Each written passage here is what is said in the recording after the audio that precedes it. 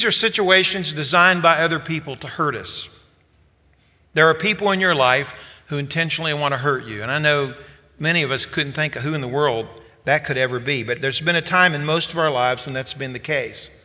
That's why the Bible says in the Lord's Prayer that Stan led us through a minute ago, forgive us our trespasses or our debts as we forgive those who trespass against us. Now this is a tough one. It's one of the big tools God uses in our lives. It's one of the hardest and the most painful. And bearing the hurt of other people in our lives without getting retaliation is so hard for us because we have been wronged and we feel that we're right and we want everybody to know it and we want them to get their just desserts.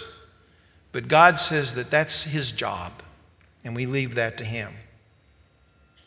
The most difficult and important job in becoming like Jesus involves being misunderstood, criticized, judged, hurt, or abused. Even Jesus was misunderstood and hurt and abused. So why do we think we won't be? And we see on the cross He carried our sins. Look at Matthew 27. The people passing by, looking at Jesus on the cross, shook their heads and hurled insults at Jesus, and the elders made fun of Him. Even the bandits who had been crucified with Him insulted Him in the same way. And what was His response? Famous line that we all know, Luke 23, verse 24, Jesus said, Father, forgive them, for they don't know what they're doing. He suffered in silence and left those results to God. Now, if we're going to grow up spiritually and become like Jesus, we have to learn the same thing. Truth in life is that we're going to be hurt. This is not heaven. This is a fallen world. Everybody sins and everybody is hurt by people and everybody hurts other people, even sometimes so unintentionally. There are hurts that are allowed in your life and mine in order to make us like Jesus. Remember that God is in control. When you're being hurt by somebody else, and yet they don't mean it for bad, God will use it for good. Most famous story is probably the story of Joseph in the Old Testament toward the end of the book of Genesis. Remember Joseph? He was the kid with a coat of many colors. He was his father's favorite son. He wasn't very careful the way he handled himself. His brothers already extremely disliked him. And then he began having this dream where his brothers are bowing down to him like they were worshiping him. His father gave him the coat of many colors, and he was out and he decided he'd fill his brothers in on the latest dream. And he did, and they hated him all the more. Finally, they got together and they decided that they needed to get Joseph out of the picture, and so they decided they'd kill him. But his oldest brother said, no, we don't want to do that. Let's just throw him in this hole. So they took his coat of many colors, threw him down in this pit. It was almost like a well. He couldn't get out.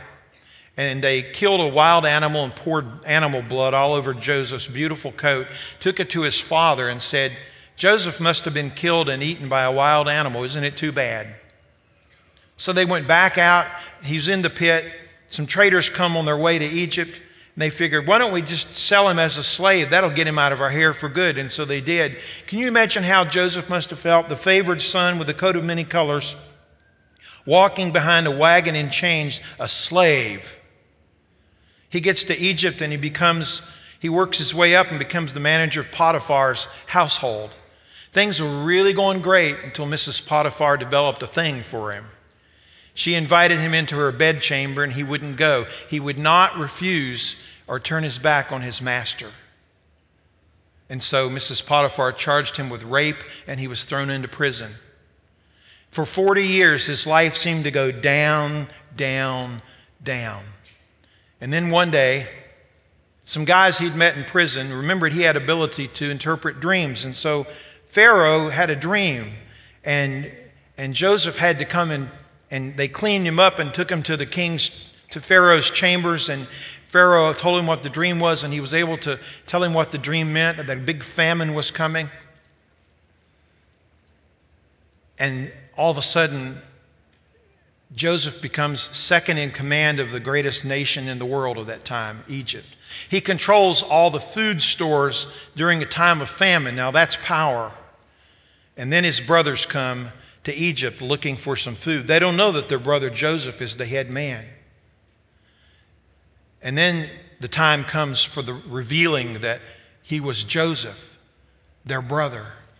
They thought immediately the swordsman would be coming in to whack off their head. I mean, they deserved it. And then that famous line, because Joseph kept trusting God. He kept leaving the results up to God. And then Genesis chapter 50, verse 20 says this, "You meant to hurt me, but God turned your evil into good to save the lives of many people, which is being done."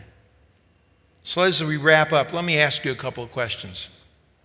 Who do you need to forgive today? Where do you need to trust God? You've been in control and running the shots, but you know now that you need to surrender something to God. Where do you need to learn to obey Him, to do the right thing? Romans 8:17.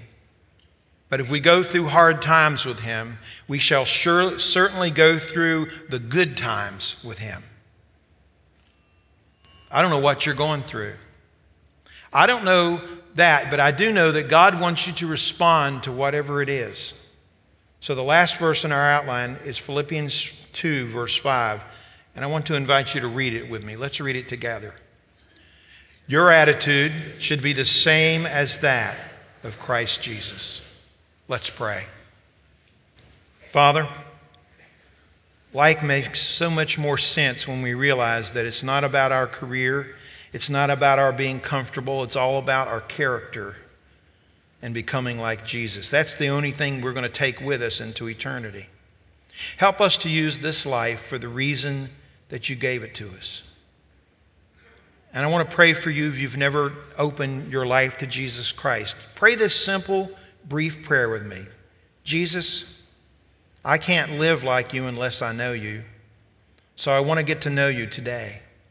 As much as I know you, I want to know how to go about that with all my heart and all my soul. So in your name I pray and I trust and I believe. Amen.